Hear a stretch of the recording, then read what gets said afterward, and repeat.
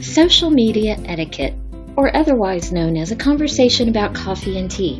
You make a cup of tea. You can post it on your own wall. It's your wall and your tea. Enjoy your tea. I make a cup of coffee. I can post it on my own wall. It's my wall and my coffee. I will enjoy my coffee. If you post a cup of tea on your wall, you have no right to expect that everyone should enjoy your tea. It's your wall, and you can post about whatever tea you want, but their mind is their own. You can still enjoy your tea. If I decide to post a cup of coffee on my wall, it's my wall. I have no right to expect you to like coffee, and you have no right to comment on my coffee and tell me how I'm wrong and should only drink tea. It's my wall and my coffee. I will enjoy my coffee. You can still enjoy your tea, just not on my wall because it's not yours. If I post about coffee and say my post has nothing to do with tea, you can decide it must really be about tea, but that doesn't give you the right to argue with me and say my post must be about tea because you think so. Remember, I'm the only person who knows if I was posting about coffee or tea. If I choose to have no drama on my wall and therefore never post about upcoming votes about tea, whether anyone has the right to kill tea plants, or anything else that may be controversial about tea, if you try to turn my discussion into a controversial one about your own tea agenda, violate the rules of etiquette, and argue with my beverage preferences on my wall, note that I may remove you from the beverage conversation to maintain the type of environment I want on my own wall. But in summary, you have the right to free speech about tea. Etiquette dictates that would be on your own wall and not on anyone else's. Much like the right to peaceful tea assembly, which allows so on public property, not someone else's. If you're not peaceful, or if you try to assemble tea on my property which is not yours, or if you believe the right to free tea means I must choose your tea and not my own, then do not be surprised if you are permanently removed from my tea conversations due to gross breach of etiquette. This tongue-in-cheek social tea etiquette brought to you by Vicky Wu, your sometimes tongue-in-cheek marketing guru.